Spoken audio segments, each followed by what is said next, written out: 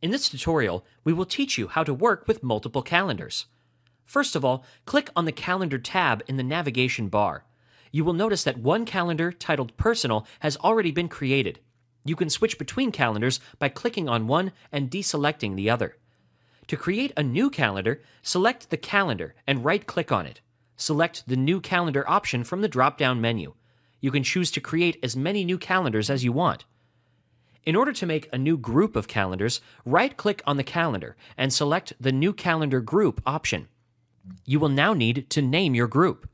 To add calendars to the group, simply drag and drop them in the newly created group. Once you have added all the calendars to the group, you can view the calendars simultaneously by clicking on the Main Calendars checkbox.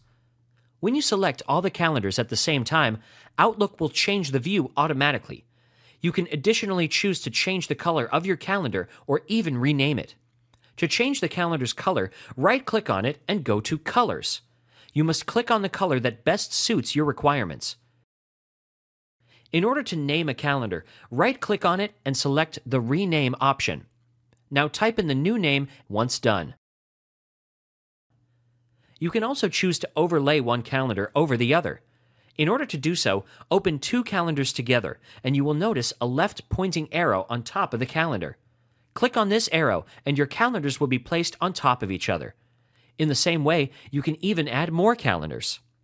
To separate the calendars, you can either close it by pressing the small X or divide them by clicking on the Overlay button denoted by the arrow pointing towards the Right Now.